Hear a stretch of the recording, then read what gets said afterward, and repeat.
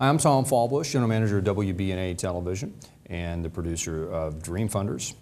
And we want to congratulate you for getting to this point.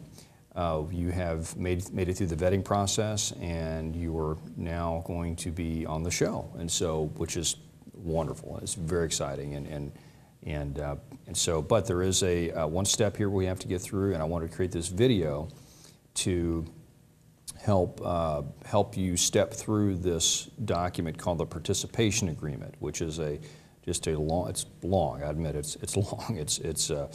But it's basically a document that kind of spells out your participation in the program legally, and how all the rules are set up, and just to frame things in a way so that you can think about how to approach this from a business and a legal standpoint. And so I'm just going to step through section by section and try to give a quick layman's terms approach to what this language is saying. Don't use this as the legal, version of this. So you still need to read this yourself and go through it. But I want to kind of give you a quick snapshot of what these sections are saying, so that so it doesn't seem as intimidating to you if you just are reading this by yourself.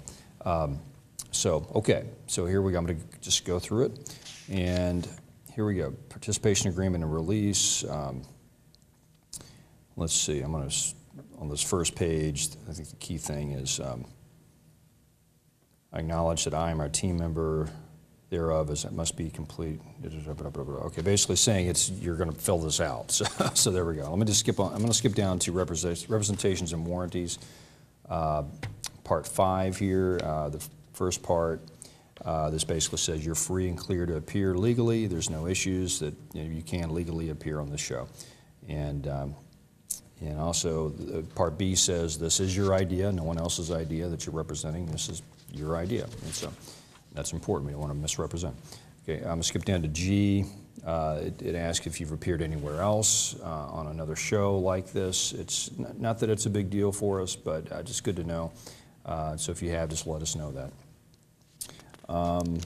Part H, make sure you're not involved in any lawsuits that we're aware of, and that can be controversial, and so we want to stay away from that. So part 6 here, under the application, selection, participation in the series, realize you're not getting paid. Part 6, you're not getting paid to do this. This is a voluntary thing. Part 7, it's up to us who we pick to appear on the show, and that's spelled out clearly. Go down to part 9. Don't misrepresent yourself. I mean, if you are so-and-so business and you are saying you do this, make sure you are going to do that. And it's just be honest about who you're representing. Let's see, part 10. We are not part of the investment group. So you don't want to be. We're not going to be party to anything you're doing with the show from an investment standpoint. For example, WBNA will not be a partner within your business to do anything. All we're here to do is just do a television show to help you find funding with our panelists. So, part 7 or part 11, It's a federal offense to do anything to rig or any way influence the outcome of the series, so that's pretty clear. You don't want to cheat. Part 12, you shall appear as yourself, and you're not being employed by us. Part 13, you're responsible for maintaining any insurance that's involved in the show, or just insurance policies to cover any harm you may suffer in the connection to the series. Part 14, I understand that I may be chosen as an alternate. If chosen as an alternate and I'm selected to be an alternate and do not eventually join the series as a participant, I shall not have any chance to make any presentation on Dream Funders. So we probably will have a few extra people that we've picked that may not end up getting on the program because of just whatever, for example, say someone is sick the night of a shoot, we're going to have an alternate there so that we can go on with the show. And so. But if that alternate shows up and everybody else shows up, then they won't appear that night. So just be aware of that. And we're going to try to work the alternates in for the first season into the second season. So don't fret that you're time is wasted. So we do want to encourage everybody that makes it through the vetting process to be on the show. It's just there's only so many slots for this first season. So let's see, you promised to obey all the rules, part 15. So you obey the rules, and the rules are in here. Let's see, you just under part 16, you'll probably be at the shoot for a while. It's probably a 2 to 3 hour shoot. And so you get there, you'll wait for a bit, you prepare for your presentation, you'll go on. It'll probably be about a 10 or 15 minute presentation. And but we would like for you to stay through the entire shoot if possible. So all right, and you also, part 17, you agree to participate in any and all activities required by in connection with the series, and so that's basically just show up and and get some money. So, so that's all we want you to do is walk away with a check. But no, well, not literally. It's just anyway. Okay, participate. You agree to participate in any screen tests. You agree to obtain releases from your from you and maybe your immediate family or whoever is related to this that might be involved in the show. You agree to participate in any activities outside of the show if we had any. For example, if we wanted to shoot a promo to promote the show, we might have you show up and at a location and just say, hi, I'm going to be on Dream Funders. Watch me. That's what we're not going to do anything beyond that though.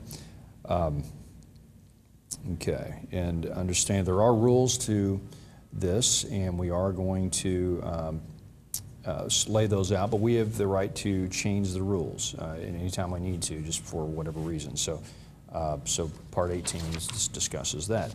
Part 19, it's up to you to do your due diligence. I'm sorry, let me back up and say this.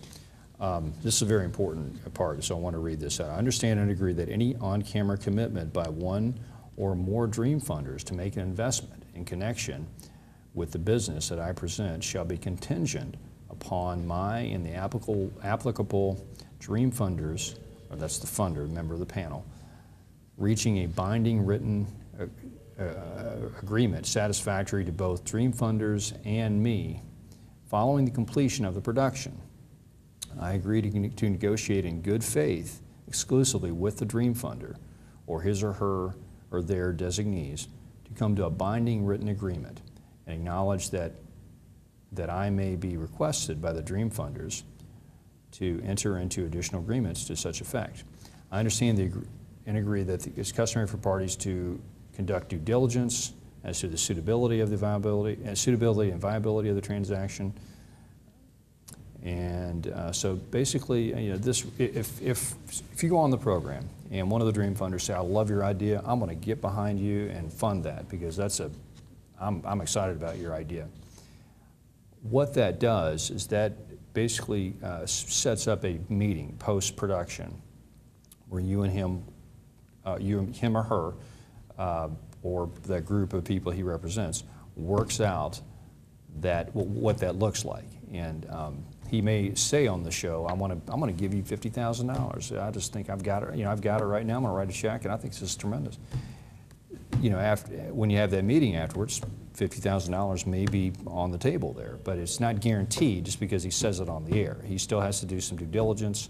He or she has to do some due diligence about your concept, about your business. But let me say this: if they do make an on-air commitment to want to fund your business, that's a pretty important statement in the process. And so take heart there that they're not just saying that for good television purposes. They're here to actually fund some businesses and make some money. So.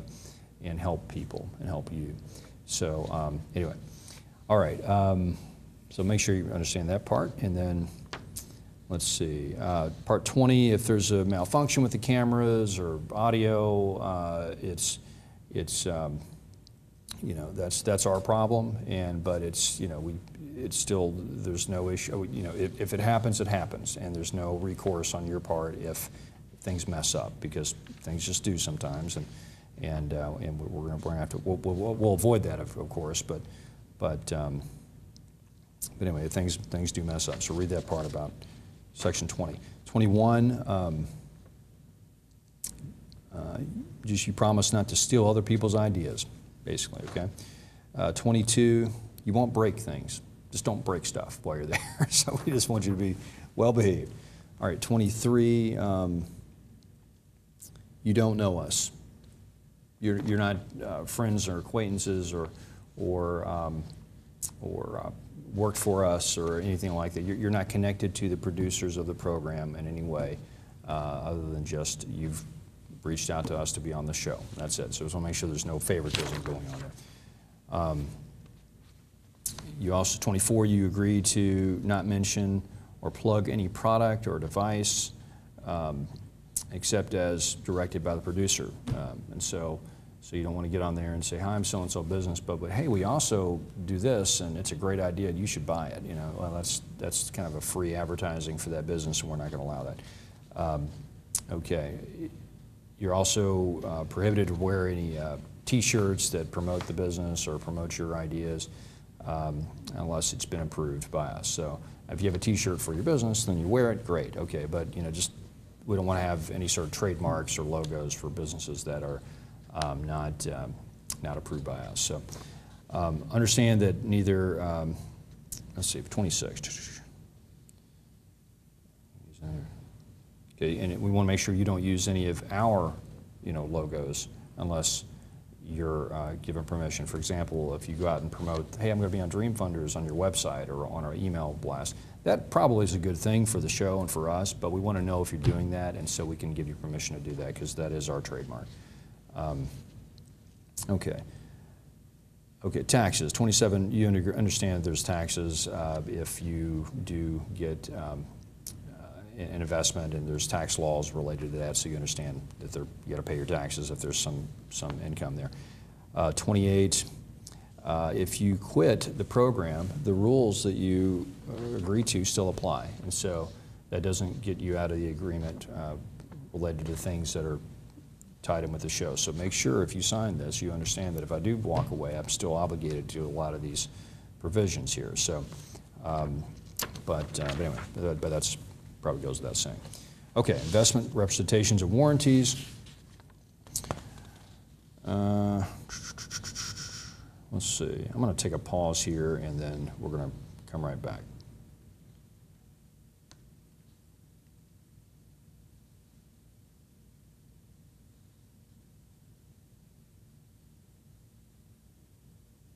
Okay, now we're back.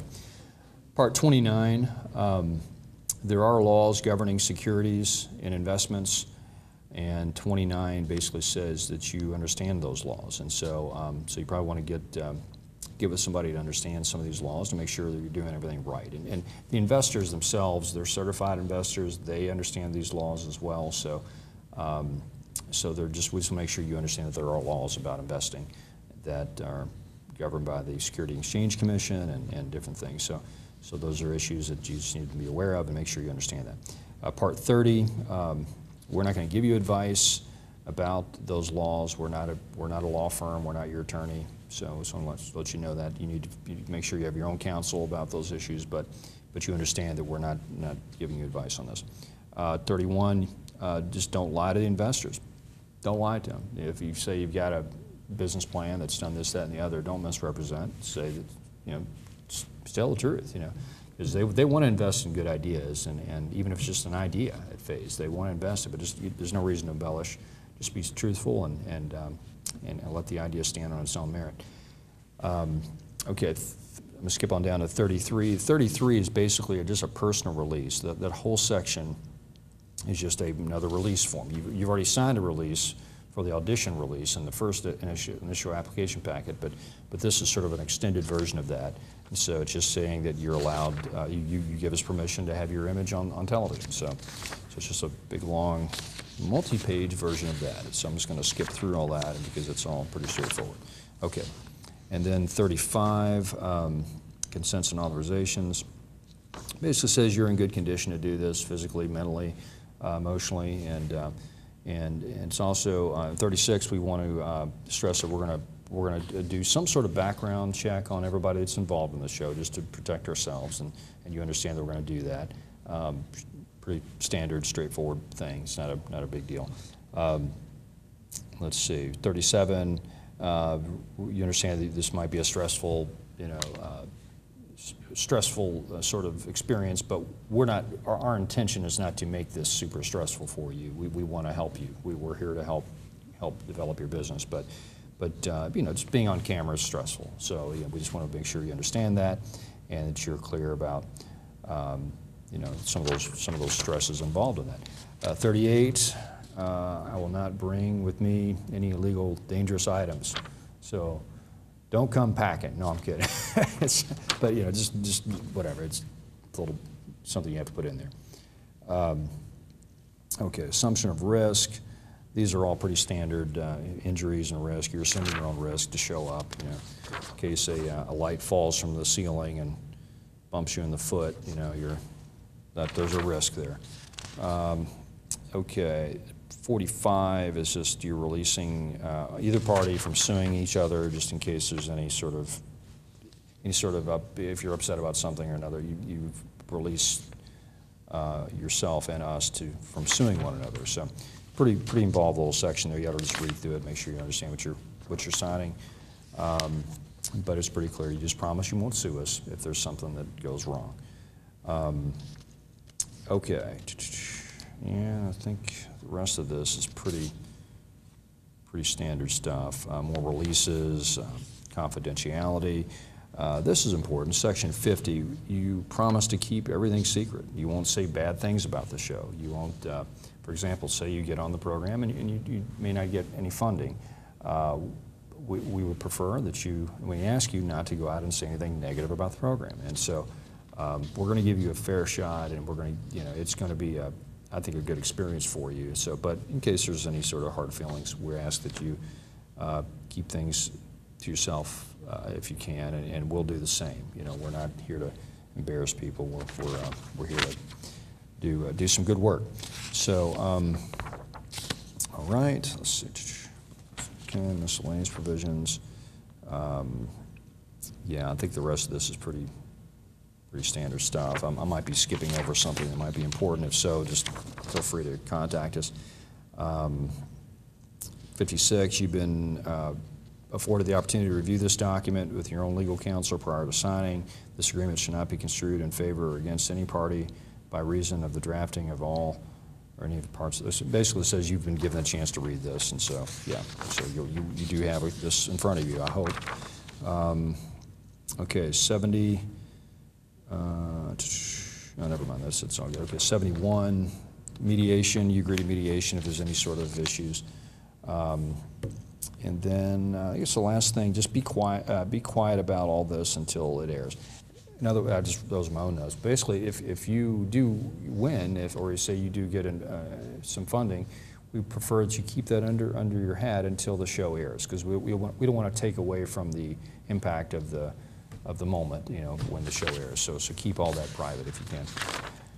And okay, the last, let's see, Exhibit A is just the rules. You can read through that. It basically just tells you the process and the rules. And I may do another video explaining that further, but I'm just going to let the rules stand as they are. They're pretty straightforward and easy to read. Let's see. You can be disqualified. There's different ways to look at the rules.